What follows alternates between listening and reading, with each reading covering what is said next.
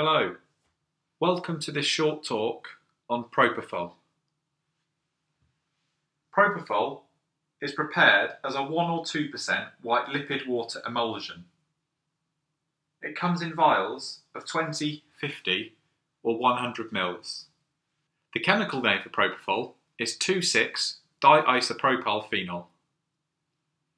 The dose of propofol is 1.5 to 2.5 milligrams per kilogram for adults and 3 to 5 milligrams per kilogram for children.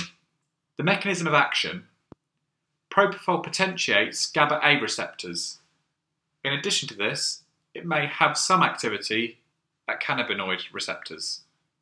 Its uses include the induction and maintenance of anesthesia, in sedation, and in treatment of status epilepticus.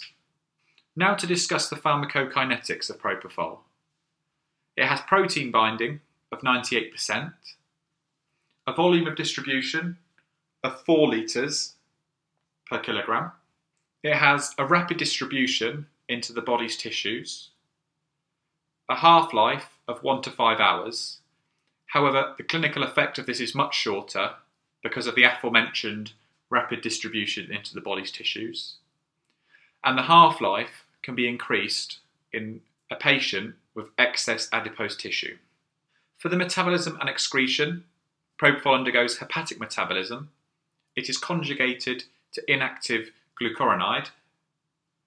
The clearance of propofol exceeds hepatic blood flow, and this would suggest there is extrahepatic metabolism.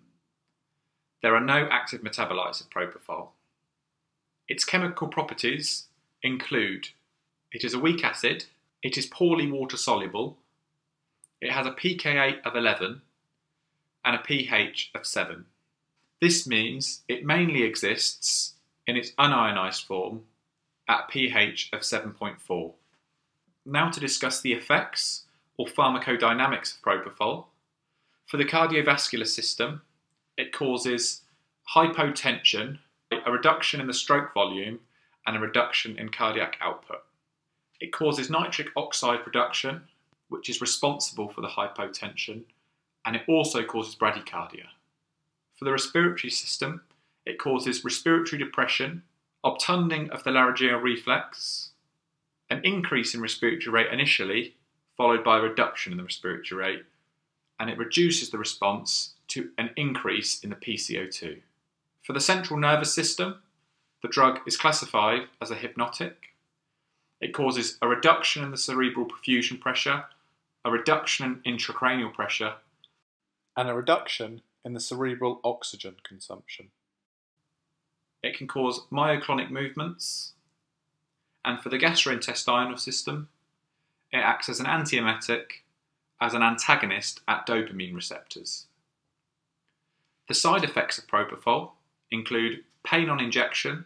Paradoxically, it can be described to produce epileptiform movements. It is not licensed for long-term use in under 16-year-olds because of propofol-related infusion syndrome. Finally, it can cause green urine as a result of quinol metabolites. Thanks for watching this short video on propofol.